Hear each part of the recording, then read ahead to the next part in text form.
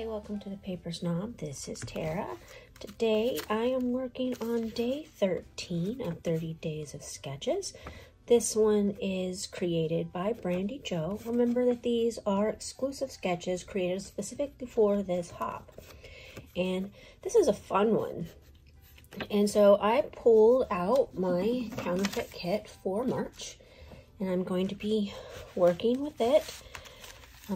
I just pulled out some bits and pieces and some photos of our animals sleeping together. Just some different pattern papers, and so I'm gonna go ahead and fast forward the video and get started creating this. So you saw that the original sketch had kind of a zigzag border going down one side of the paper, and I decided that instead of trying to find a chevron border or, oh my goodness, try to make one, I would just cut down the striped paper and put that on my layout. I did use this green stitched circle paper that is from the March kit, and I'm going to adhere it to the heart paper, which is from Felicity Jane.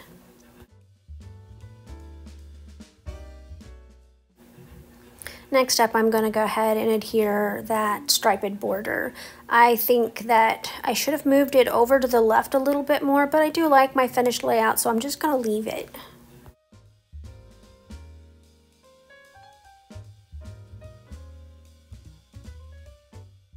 So these three photos are of our golden retriever puppy when he was about 6 months old, and our old man kitty Smudge, who you can barely see because he's black and impossible to take photos of. Smudge does not like Tucker.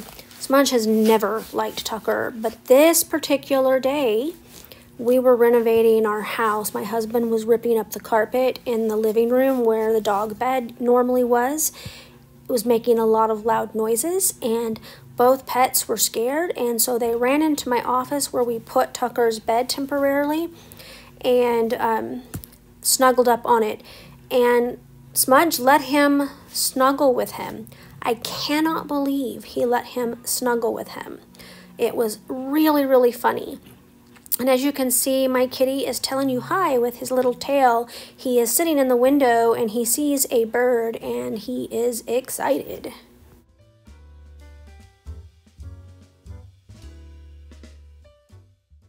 So I am playing with this title. These are Hip Kit Club puffy stickers from, I think, an October kit in 2021, or maybe even a November kit.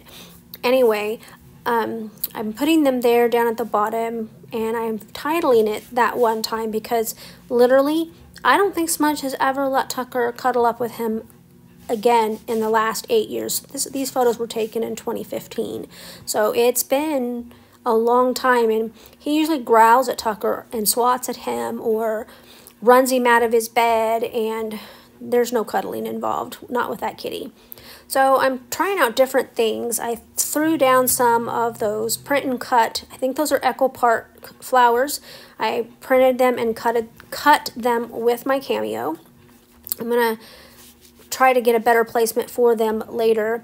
And now I'm adding some of those L Studio puffy hearts. I'm really trying to figure out how I'm going to get some journaling on here, because of course I can't just say that one time and then not, write a story. But I'm just kind of playing with it right now and trying to decide where I want things to go. And I'm swapping out that photo or that set of flowers for the smaller set because they're a little bit narrower and they'll fit better. And then I'm going to go ahead and play with a few more of the sticker pieces to see if I can get this layout to look the way that I envisioned it would look in my head.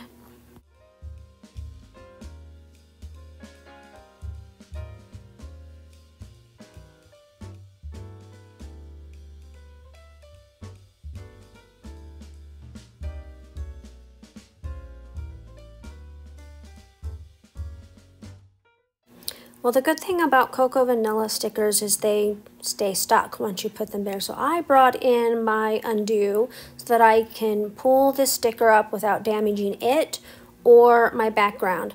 I don't know if you're familiar with Undo. It's an older product, and I don't even know if they carry it anymore, but you can pull a sticker up off the back of your layout. It won't damage anything, and that greasy looking spot will eventually dry and disappear completely, and then you can reuse the sticker. I have saved many a sticker with that and many a layout. So I have glued my flowers down.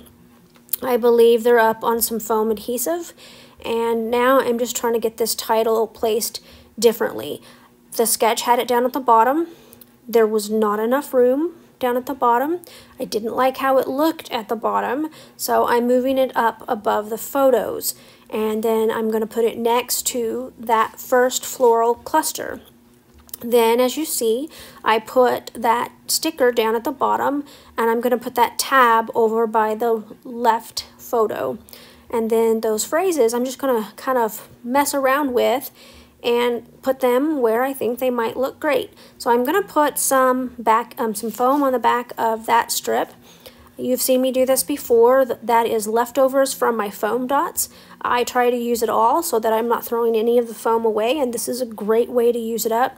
One of the reasons why I like to use that backing from my foam dots is because it has the holes in it, which means if you've got a funky piece that you're trying to put foam adhesive on, you can work those little edges around and make it fit perfectly on like a flower or a heart or anything that isn't perfectly straight. Now I'm adding some of the enamel hearts.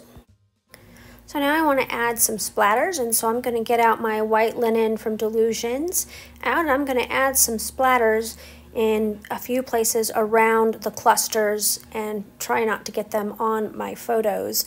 I really like how the splatters kind of bring a soft focus to the layout without overwhelming it. Thank you for stopping by my channel today. Make sure you check out that playlist below in my description box so that you can see what the other creators are making with these sketches. Bye, have a great day.